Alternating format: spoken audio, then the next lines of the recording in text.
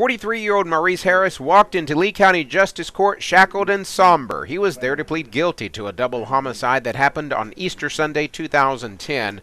On that night, police found the bodies of 35-year-old Jerry White and 39-year-old O'Neill Collier in a car on Linden Hill Street. Both men had been shot in the head and robbed.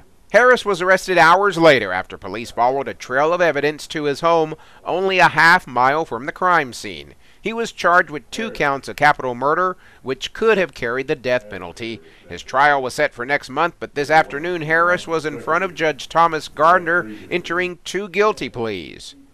Plea or accepted, the defendant is judged guilty. He was sentenced to 2 consecutive life terms without the possibility of parole.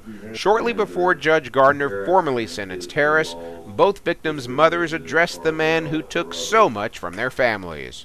You said you were sorry to us, but I want you to say, forgive me.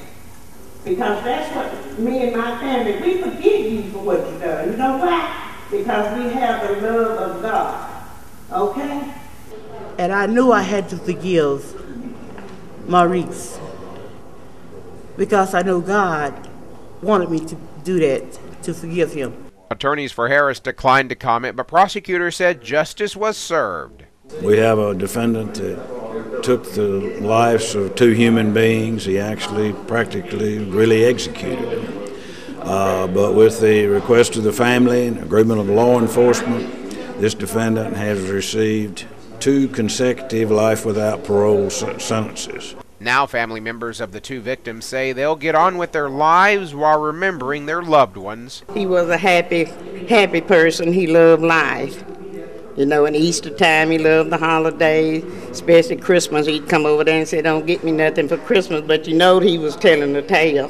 This is some of the good things you have to remember in order to get through it. In Tupelo, I'm Allie Martin, WCBI News.